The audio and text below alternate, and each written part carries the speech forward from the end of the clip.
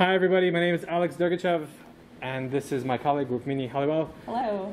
We are here to give you a talk about estimation. As we just went around the room, about half the people here are working in an agency of some kind, and half the people are actually internal on a project team and trying to figure out how to better plan their next project. And so we'd like to have an interactive conversation a little bit about project estimation and just some ideas and lessons learned that we have. Yeah, so welcome to the how and why of project estimation. As Alex just introduced me, my name is Rukmini Haliwal. I am a senior project manager with Evolving Web. I'm from the Great White North in Toronto, Ontario, Canada, if any of you guys have been, I'm sure. I have 7 years of industry experience, kind of scattered through advertising, marketing, web, and events. So a lot of different types of projects that I've managed as well. And I truly believe in building client relationships. I think building a friendship is super important with your clients and helping that progress through your projects. Awesome.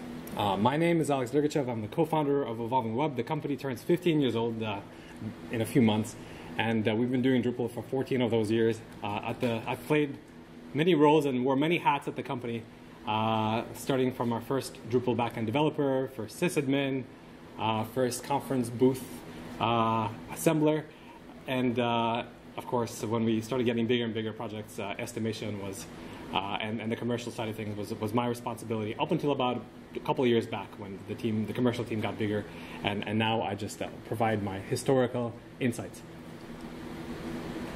So if any of you guys are familiar, we are Evolving Web. We are a full stack web and training agency, and we build our projects from the ground up. We have over 50 developers, designers, strategists, and project managers scattered across the globe, which is not a hyperbole. We very literally have someone on almost every single continent, with the exception of Antarctica and Australia, but soon, I'm sure. We have over 13 years of Drupal experience, which has led us to be leaders in this space. We work with organizations both big and small to help them be the change makers that they want to be in the world. Speaking of which, here's a little cross-section of some of our clients that we work with. Great. As you guys will see, we do a lot of higher ed. We've done a number of projects for Princeton. We are, of course, Princeton University Press was the first one, and one that we're still very proud of. We have been doing more and more government stuff, which is both at the Canadian, provincial, and federal, and also the U.S. Senate was one of our first U.S. federal projects that we did in the last few years. We are very excited about Drupal. We've been basically dedicated as Drupal specialists from the second year of our founding, since I went to DrupalCamp Szeged, and I fell in love with the community and with the open source ethos of both the software and the people behind it. And so we are very, very much attached to the space. My wife and co-founder Suzanne is the head of the Promote Drupal initiative, and she was on the Drupal Association board. And of course, as the company has grown over the years, we actually are over 70 or even maybe 80 people. We are beginning to do other technologies as well. Customers often ask for React or something decoupled projects, or even mobile development, usually with a Drupal backend. And even we're going back to our very initial roots and doing some more WordPress work as well, because a lot of organizations want both Drupal and WordPress. So if you guys ever find yourself in Montreal, Quebec, these are some of the smiling faces that are going to greet you in our office. This is just some of our team photos.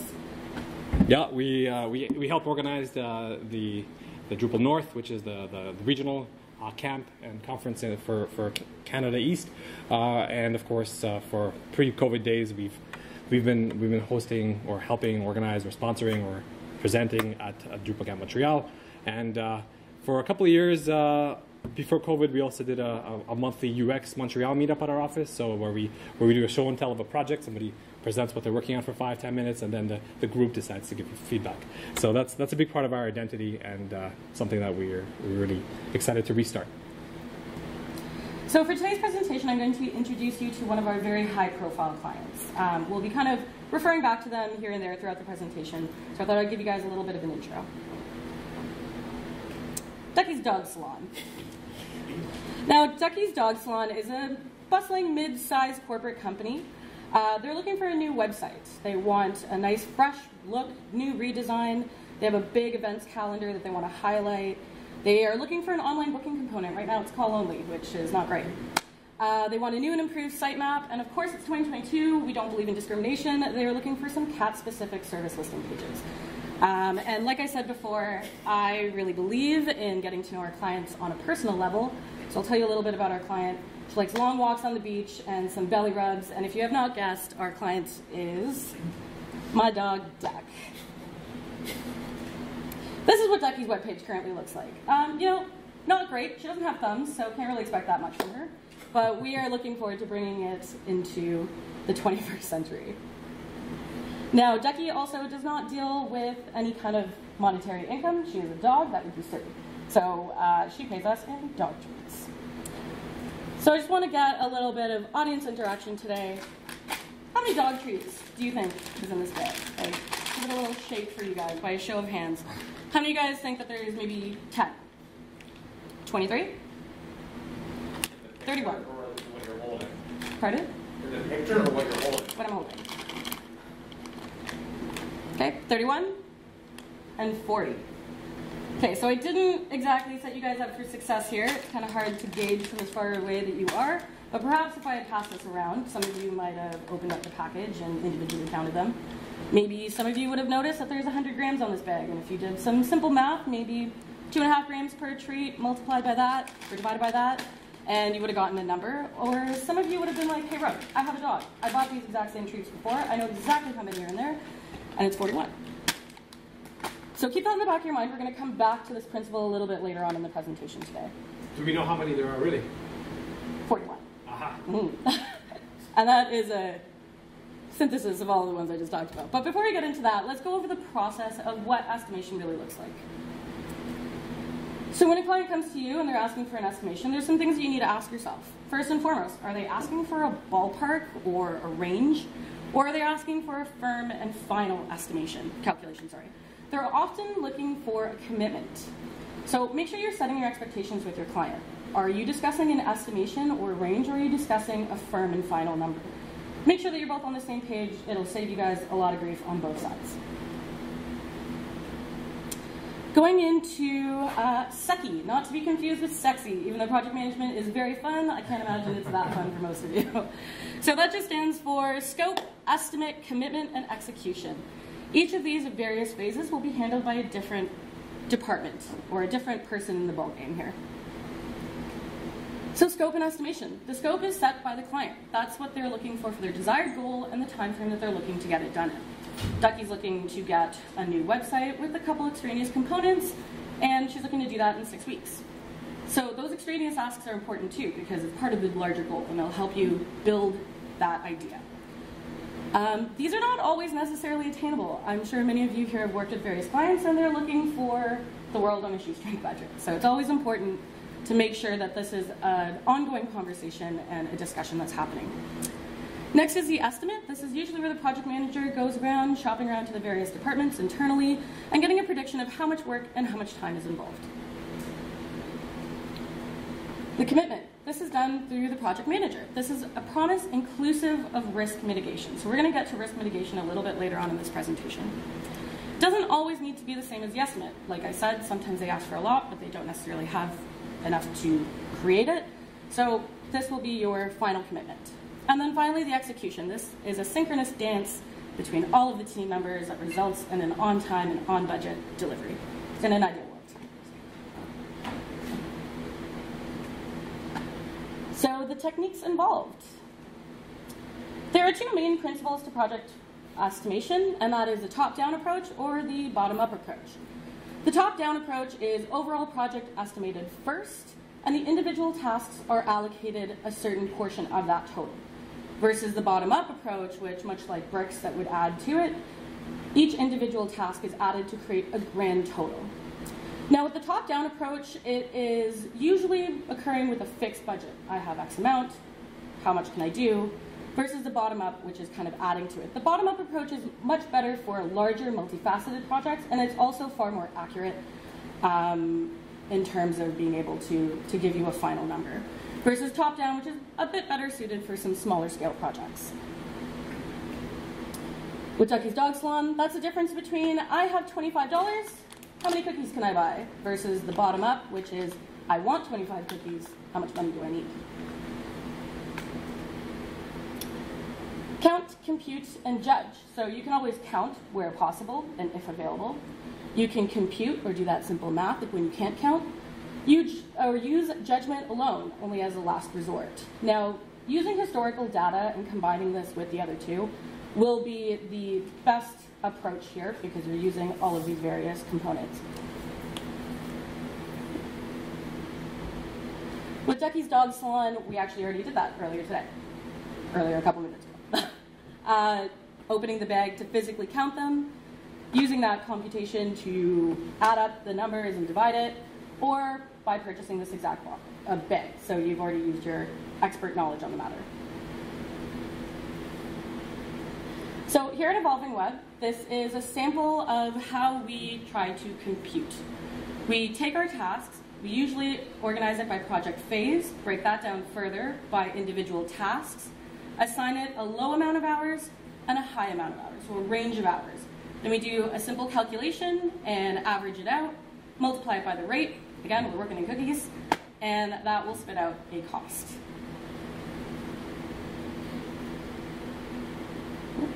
Okay. So going into the cone of uncertainty. Project management, and specifically with estimation, is not always an exact science, of course, but the more information you have, the better it is. Usually at the start of a project, when you're scoping things out, you have the least amount of information. But as you continue down, things get a little bit clearer. So trying to break down the project into separate phases will really help narrow that down. And it's important that we don't make promises when there's the potential for high risk. So it would help to scope the parts that you know very well and leave those uncertain parts for a little bit later on. And always manage your expectations with client and your internal team. It's really important that everyone is on the same page here. So with Ducky's Dog Salon, there was a little bit of unclarity, or lack of clarity. There were some specific needs early on. She mentioned some components. We needed to kind of get into that a little bit better. So what we did is we held some discovery sessions with our key kitty stakeholders. Cat-specific page, need all your stakeholders involved. We had to get an idea of their KPIs, what they were looking for, and what constitutes success in their eyes. And again, goal identification. What we like to use is some client surveys, really get to the bottom of what they are looking to accomplish. So when you're going through your estimation process, and before you go to your client, you want to have a checklist mentally. So these are some questions that you can ask yourself. Does your estimate break down into project phases? And if it doesn't, do you know how you're going to do that? Do you know who's going to do the work? You got to make sure that you are allocating your resources appropriately. This will prevent future risk. Does your scope include non-programmable tasks? And is the estimate based on previous estimates or a rate card, if it needs to be very specific? Is the estimate given as a ballpark or as a firm commitment? And does the estimate account for risk management? And of course, was the estimate accepted without negotiation? Where there's negotiation, there can be a little bit of fluctuation in terms of scope matching up with the actual dollar amount at the end of the day. Going into value-based pricing. Thank you. So I would actually, was that? Yeah. So one thing that we've been discussing so far has been estimation techniques and what to count or like how we can count things. But it's important to have a broader perspective because very often, going back to that first slide that Brooke had, very often we are doing project planning as well as project estimation. And we're making a decision as to what we're building and with what size team.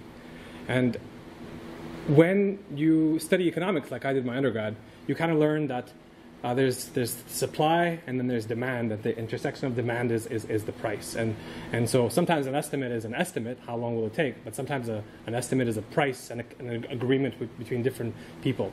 And this could be, like in our world, agency and client, but it could be very well be inside of one department or another, or a team member and their boss. And ultimately, any project that gets done, whether you have two separate entities or we're all within a single entity, is there's a reason it's being done, and there's a value associated to that project. And it's very important not to focus on just the cost or the time things take, and also to realize, why is this project being done? What is the benefit from it? And what are the other costs associated with the project that have nothing to do with what's being estimated? What is the opportunity cost involved in not doing this project and doing something else, or having this project not be done, and what won't happen? So you need to have a holistic perspective when you're doing this. So some of these points are about perceived value, but I think ultimately the main takeaway should really be, don't just focus on what the work you're going to do, but figure out why you're doing it. And then second of all, people often use cars as an analogy to say you can have something that does the exact same thing but cost very different things. I actually don't think that's a great analogy for our world, and I would say buildings is a better one. So I think a website and its different functions is similar to a building. There's a hut, a dog shack perhaps, but at the one extreme, there's a residential house. There is a store, there's a warehouse, and then there's an office building, and then there's, like, I don't know, the Pentagon to put it at the extreme end. And ultimately, when you make a Drupal website, I mean, the questions that we ask before we even start asking what features are included, we start asking, well, how many people are going to be using this site? We'll ask, how much content will go into this site? How many pages are there? Then we'll ask, how many content types are there? How many different vocabularies are there? How many paragraphs or paragraph types will there be? We can ask other things that are less, which features do you want and how long will take, but more, how many modules do we think we're going to have contrib site to configure? How many modules, custom ones, are we going to write? At some point, we're going to start listing the modules, and then we'll say, is this a small, a medium, or a large? And we'll have a formula of how many dog bones there are, or dog treats there are for each one. And then we'll be doing some combination of counting, like listing, and then estimating or guesstimating. So ultimately, we gather the data. Another important input as well would be how many users will be using the site. Not just visitors, but actually like content editors to populate it. Because if you have one Superman or Superwoman content admin that basically takes over site maintenance and modifies every page and creates new content and fixes all the bugs, that's one extreme end. And then the other extreme end is some government project where you literally have 70 or 80 or 90 people who are content managers separately from editors, separately from the developers, separately from the management team overseeing all of this, and then you'll have a content governance needs. You'll have permissions and workflows, and basically the amount of effort that's expected to be invested in a website that has a 50-person team on the content editing side and millions of people accessing tens of thousands of pages is at the extreme end of, I have a dog salon and I need to get a contact form going. And it's not about features. The crazy thing is both of these sites might have exactly the same number of landing pages and paragraph types, but it's really all about what the expectations are. This also relates to what the client's expectations are. For example, the client that only has a one-person content management team will say, we'll just figure it out. I'm very budget conscious. Let's get me the maximum bang for the buck. The client that says, I have a whole team that's going to be blocked if you don't have this feature because they won't know what to do, that's a different end. And so it's very important that any framework that you guys have in terms of what you're counting and what you're measuring, it's not just what are we building and how long is it going to take to do each feature? Because focusing on that really misses the forest for the trees. So going into project risk assessment, I've talked about risk a lot, so let's get into what that actually means. I don't know if you guys know this about me, I'm a big philosophy buff. So there was a great philosopher of our generation, I believe he said, mo money, mo problems. But in project management, it's actually quite the other way around. The more problems you have usually equates to more money. So risk can come in a lot of different forms, and they usually end up in the biggest risk of all, which is financial risk. So let's kind of chat through a little bit of some of the risks that you can experience. Timing risk. Your project is delayed. It's a pretty obvious one. A developmental risk. Your tasks have some unexpected complications associated with them. You might need to add more resources, which could, lead to more risk. A scoping risk. Your to-do list is starting to grow. Scope creep is a pretty massive risk.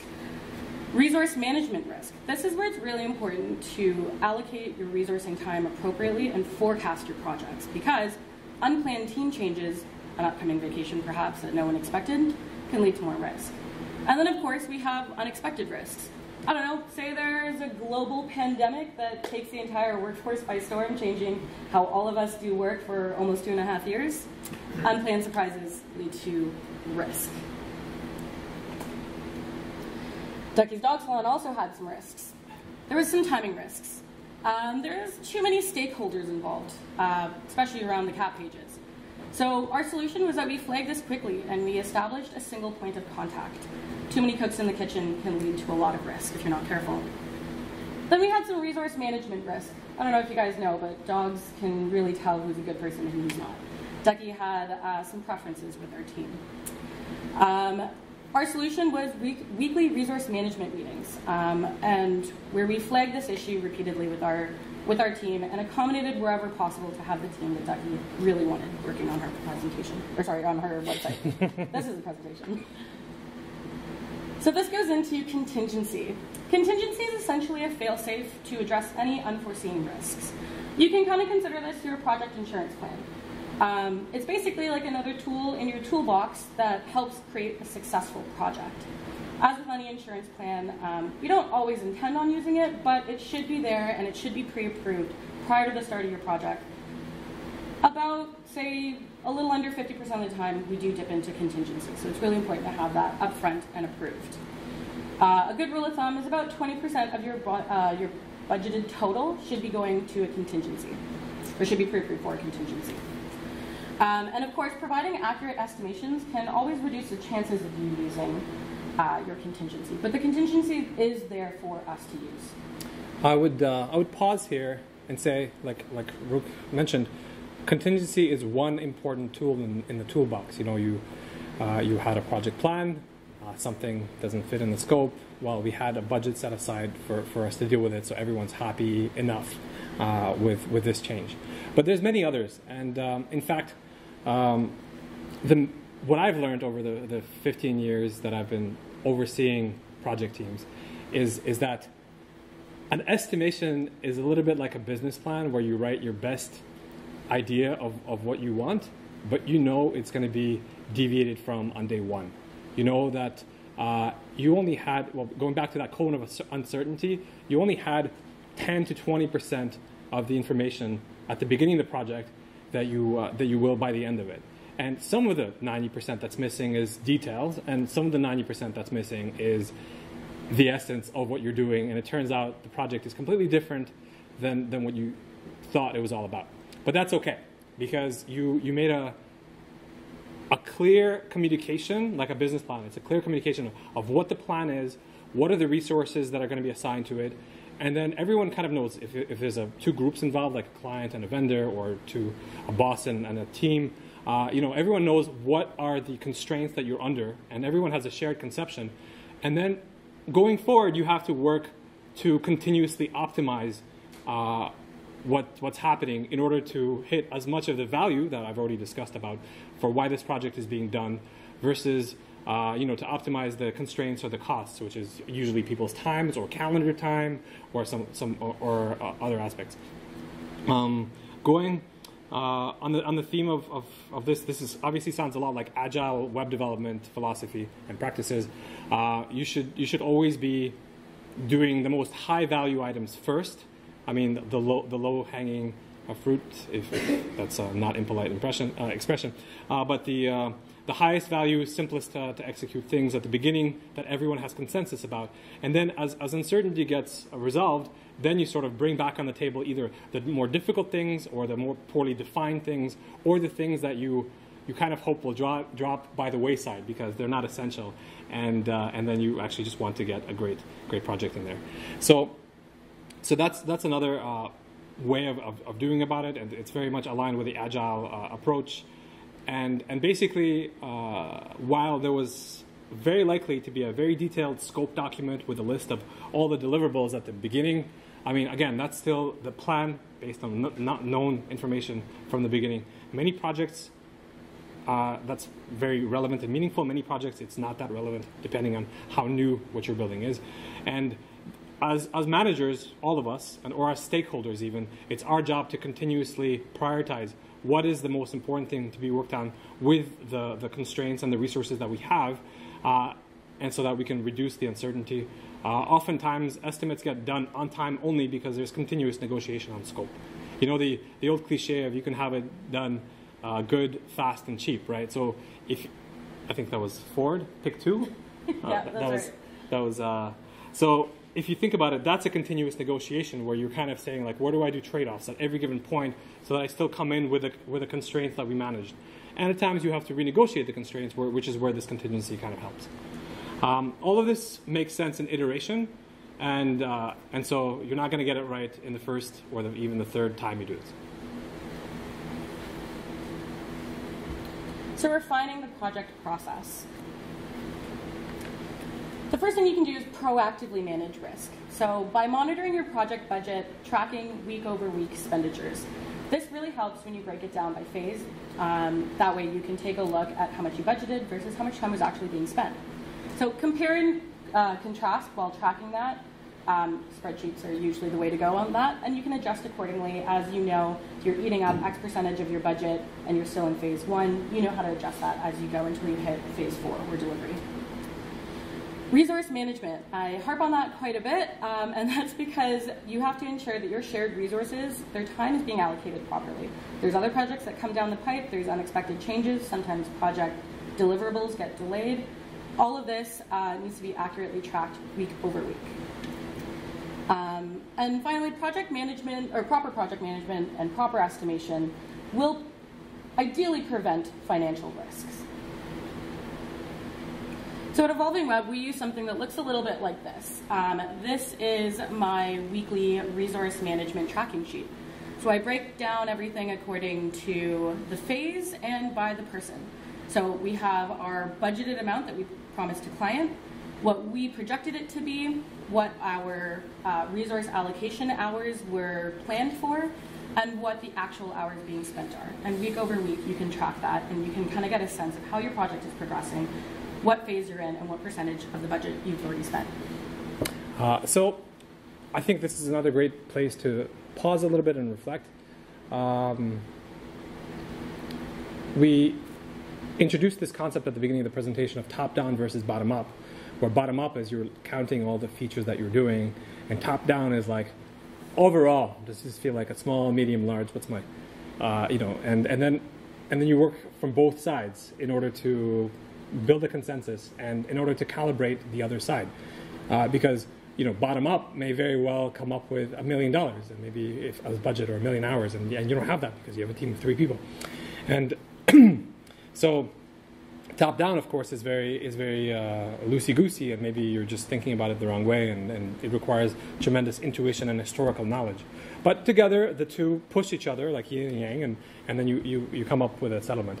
And this, what you see here, I would say, is a more of a top-down approach, because you're planning out you already come up with one grand budget in your head because you felt it was a 1,000-hour project, for example, and you're saying, okay, well, out of this 1,000 hours, how much am I going to give to the design process? How much am I going to give to the discovery process? How much am I going to give to the PM team, the QA team, and the development team, the content strategy team, and the webmaster team who populates it, both internally, like across different organizations? So you allocate the pie. You hope you didn't miss anything. You hope that the ratios look good and are appropriate for the project that you're doing. These ratios for each of these categories, that some of who we've listed in the screenshot, we find it tends to be fairly consistent for our kind of projects, with the caveat that we have a few different kinds of projects. Some are strategy only. Some are strategy and design and dev. some are dev only, or some are just migration.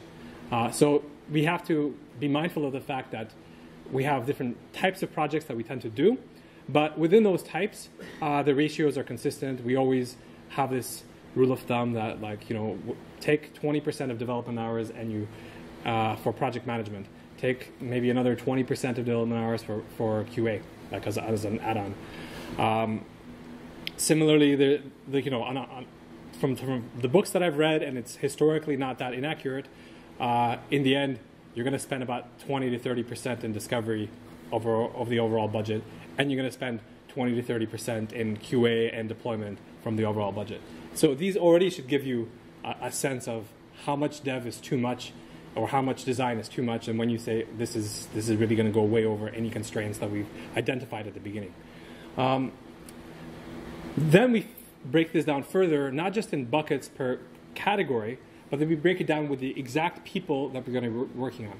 This is a very high-level summary that we were comfortable sharing with you here, but in reality, we'll often have one that includes people's vacations and days off, and then we actually see, well, we've allocated 1,500 hours for development budget. Do we even have the development staff available within the calendar months set aside from this project to work on it? If not, let's lower it or raise it. And you might be surprised by how drastically our estimates shift once we do that exercise. So it's very important to do this multi-phase analysis where you do your bottom-up approach, then you translate it to this more top-down approach, and then you validate if the top-down approach still works out with the schedule and resource constraints that you're under, and then you adjust sometimes by 50, 60, or 70% one way or the other in terms of how big is this project is compared to what you thought you could do. And finally, post-project retrospectives. These are super important. These are basically assignments that you do at the end of your project to evaluate how things went. So these are some questions you can ask yourself as you go through those retrospectives. They're also sometimes called postmortems, if you're more familiar with that term. So things like, what was your project's final logged hours? What was the initial scope and versus what was the scope at the end? Was there scope creep? Was there a contingency used, and was it enough? Was there a client or internal spin? Do you know why? And if so, how did you deal with it?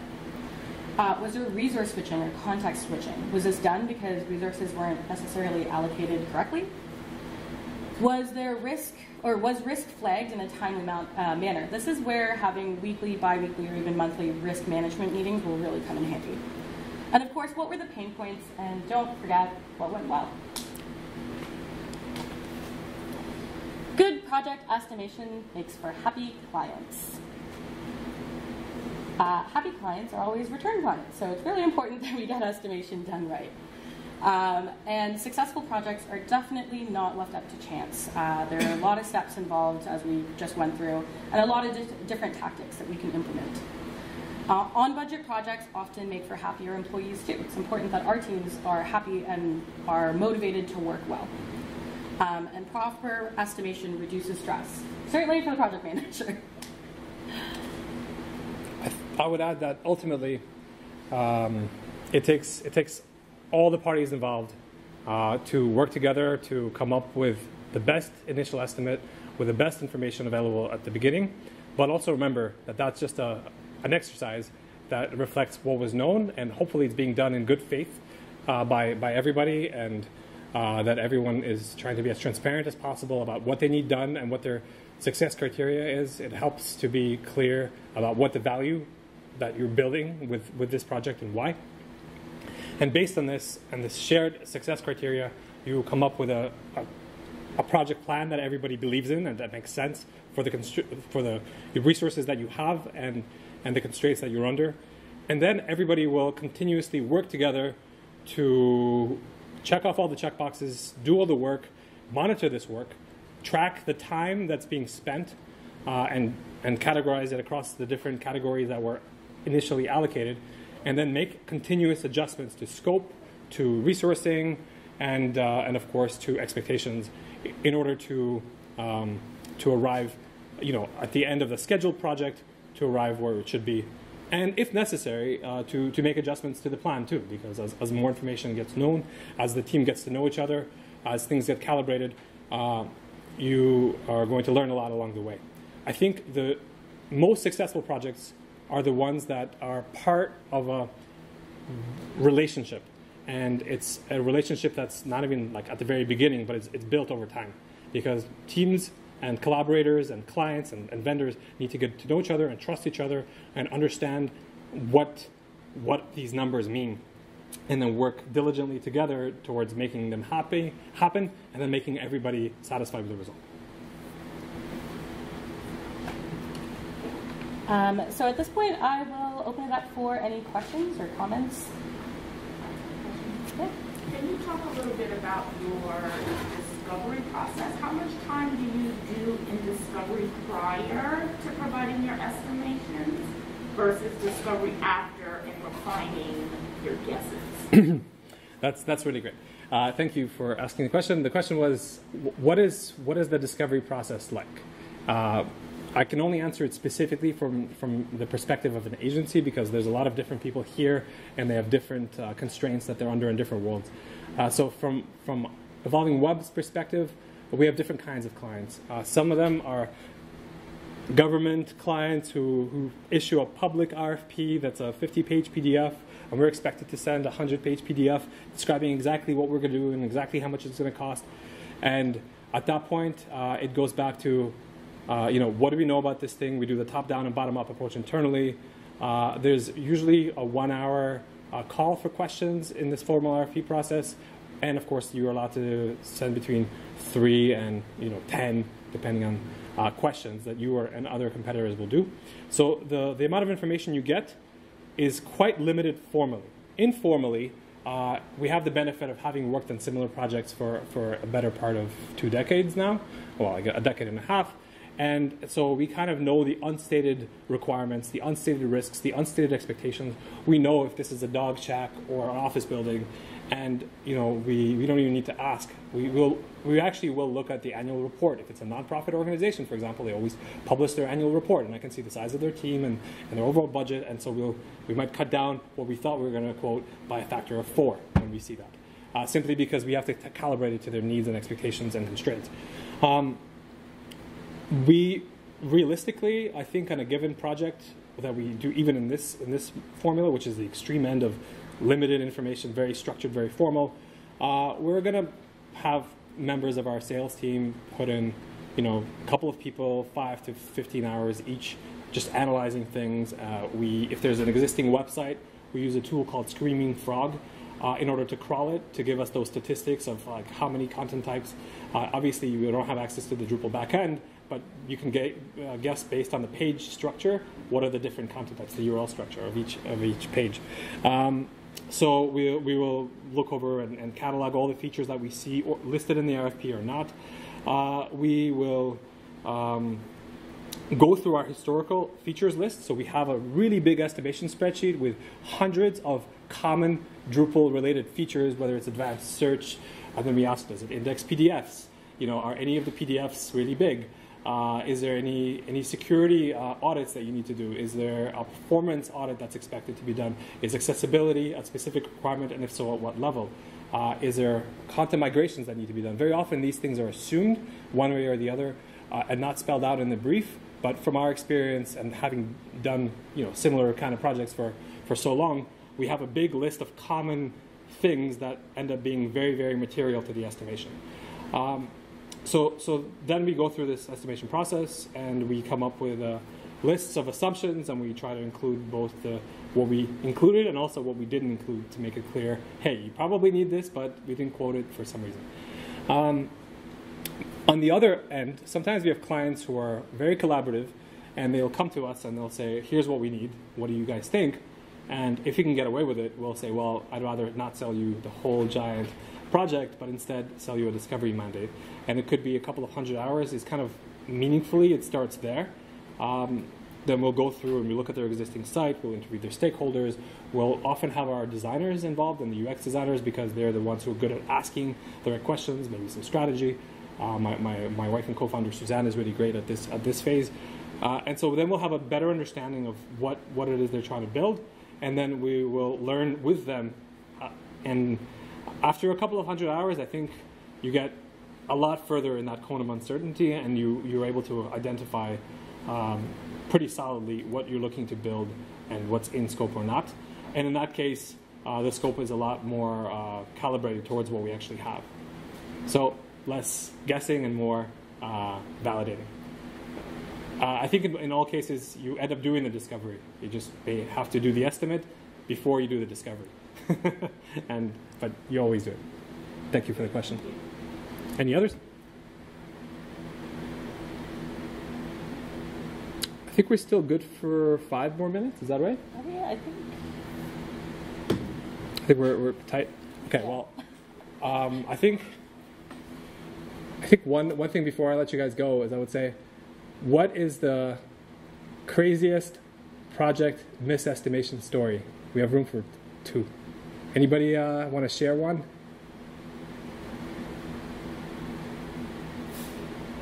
All right.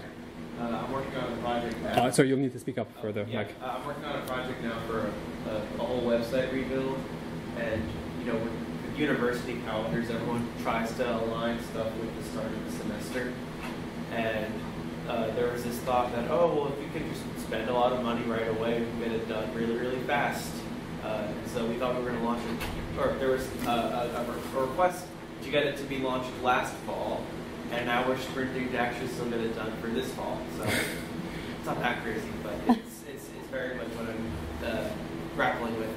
Yeah, it's surprisingly very common in this world to be off by 100 or 300%, especially when it comes to calendar, if not actual hours, because of how the dependencies often work. Yeah. There's a really great book that I read at the beginning of my career that I never forgot. It's called The Mythical Man Month, and the title refers to the fact that you can't measure projects in man months, because if you have like a brilliant, tight team that knows itself well and has worked together before and knows what they're doing, doubling or tripling the size of that team won't accelerate the project by a factor of 2 or 3 or 4, because he draws like a matrix of communications and meetings and this that have to happen, and ultimately things get washed out because there's no single person who can keep the project in their head anymore because of how much is going on at once, and so that's a really great book that would probably explain some of what you're seeing. A lot of the concepts that we took here were from a book called Software Estimation by Steve McConnell. That's another highly recommended book I'd recommend you read. Okay, well, we're at time? At 11:15, yes. Perfect. So I think we're good. So thank you very much for your participation. Thank you everyone for attending.